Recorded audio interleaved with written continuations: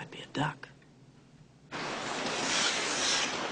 Excuse me, Coach Riley? Yeah. I'm afraid there's a bit of a problem. What's that? It seems that one of your players is ineligible. Banks! Over here. This got to be a joke, right? I'm afraid it's no joke. Is there a problem, Coach Riley? No. This is just a mistake, Mr. Banks. Are you this boy's father, 450 North Hennepin Avenue? Is that your address? Yes. Well, then I'm afraid there's no mistake. This boy is playing for the wrong team. What?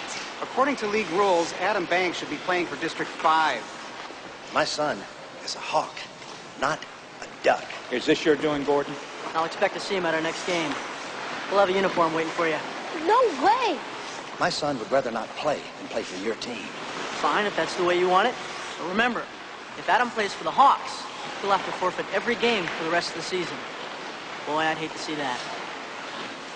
Look, I'm sorry this had to happen, but you can see here on the map, it's very clearly delineated.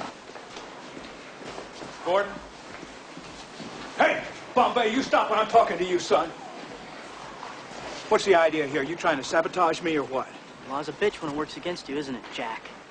Look, you got a whole team full of Bankses. One kid isn't going to make a difference. Even with Banks, what do you think you're going to prove, you and that bunch of losers? That's right, Coach. They are losers. And we hate losers, don't we? They don't even deserve to live.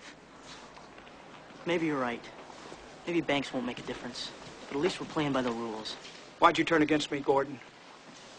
For 6 years, I taught you how to skate. I taught you how to score.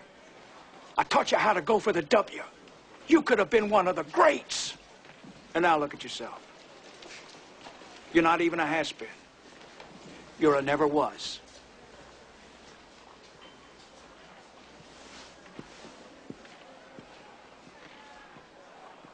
One win. Hey, aren't you guys new?